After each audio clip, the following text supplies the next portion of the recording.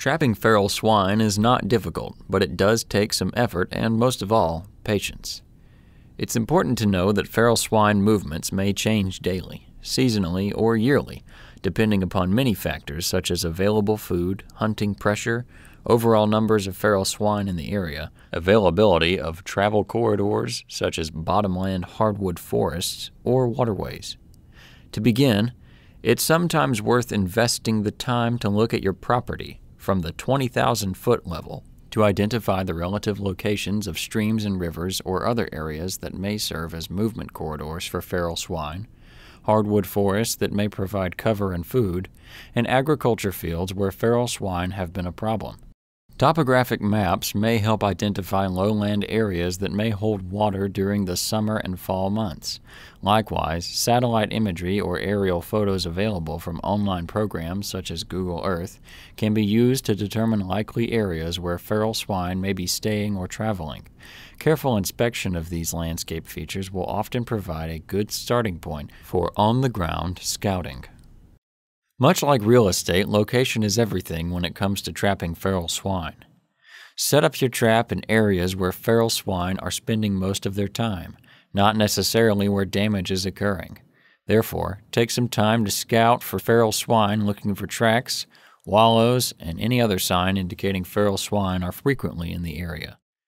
In many cases, wooded areas close to water sources are favored areas of feral swine, especially during the hot summer months. In some cases, bait stations monitored using game cameras can be placed in multiple likely areas to determine where feral swine activity is greatest. It is much easier to move bait stations than mistakenly setting up a trap in an area where pigs are not frequenting. While scouting, also look for areas where traps can be set up on level ground to prevent gaps between the corral fence and the ground where animals may escape. Additionally, don't place traps in areas of direct sunlight during the summer months to prevent killing feral swine by heat exhaustion or stroke. If you must place a trap in open areas, check them early in the morning. Finally, select an area that is somewhat easily accessible as trap or feedlot panels are quite heavy. Once you have a trapping location, you can begin the process of trapping feral swine.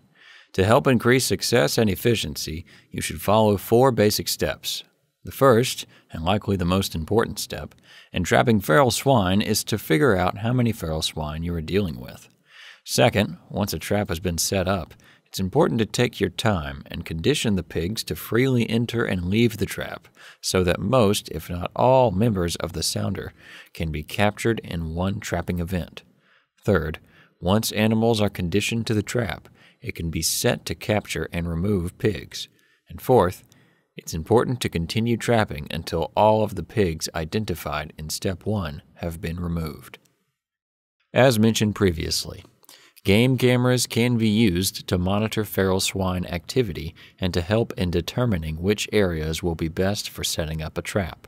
Images collected from game cameras or trap cameras should also be used to help you determine the numbers of feral swine that will need to be trapped, the number of individuals in each sounder, and the number of solitary boars.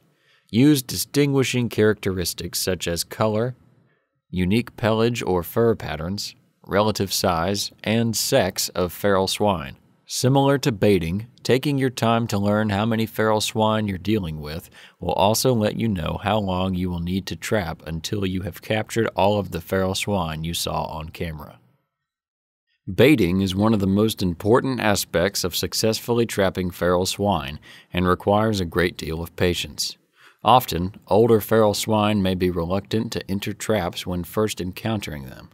In most cases, you should consider pre-baiting a trap for several days after setting it up to condition feral swine to freely enter and exit the trap to obtain food.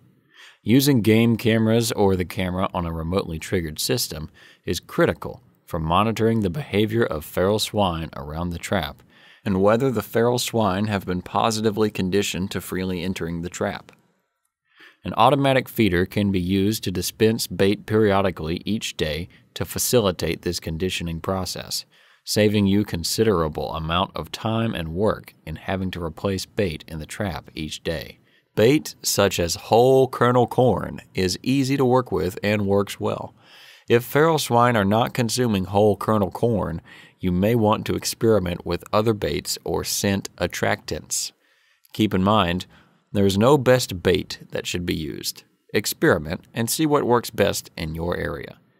Also consider using game cameras to scout multiple locations at the same time. Once you observe that feral swine have become accustomed to freely entering the trap and you have a good estimate of the number of feral swine visiting the trap, it is now time to actually set the trap to catch.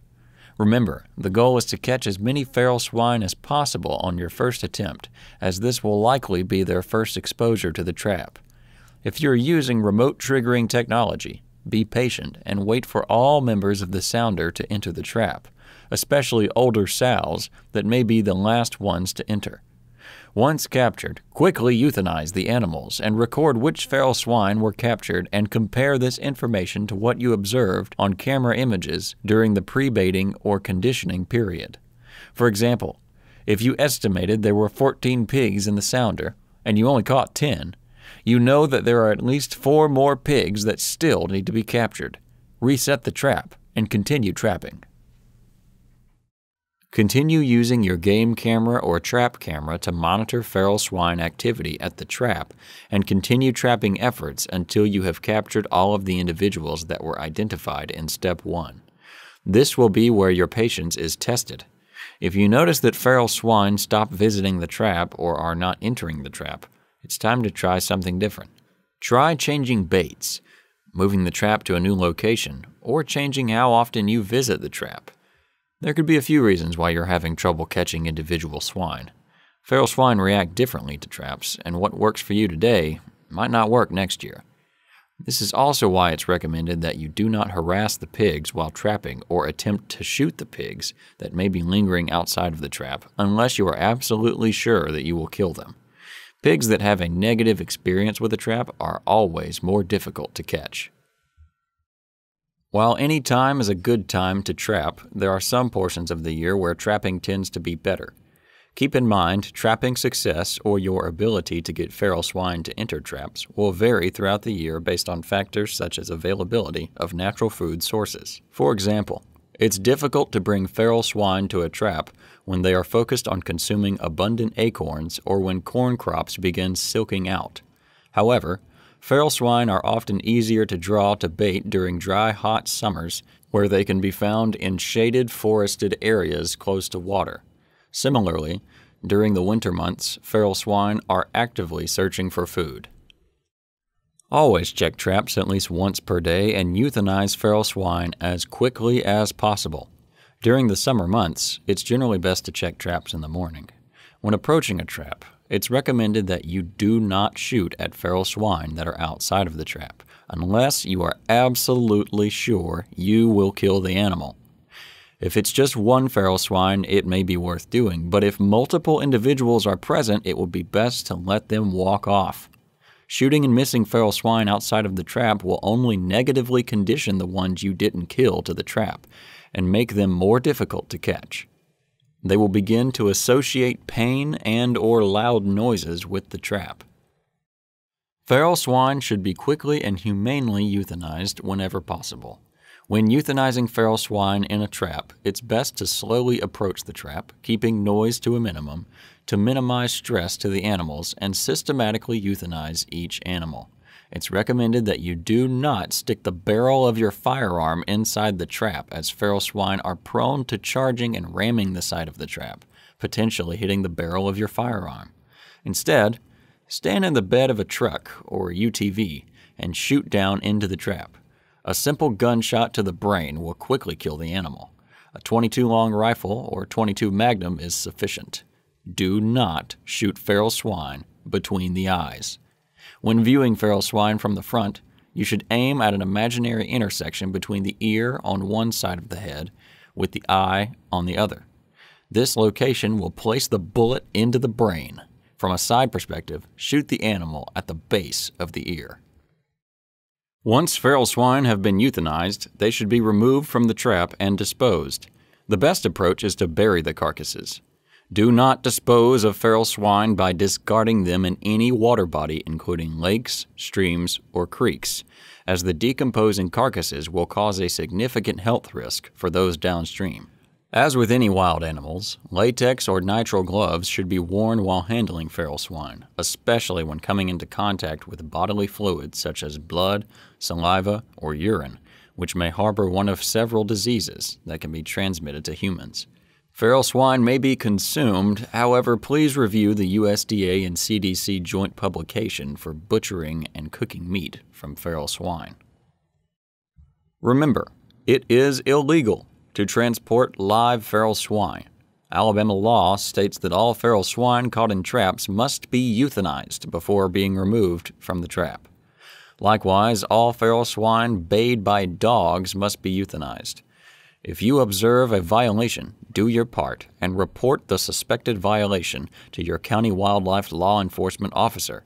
Check all current laws and regulations regarding the legal requirements for hunting or shooting feral swine with the Wildlife and Freshwater Fisheries Division of the Alabama Department of Conservation and Natural Resources.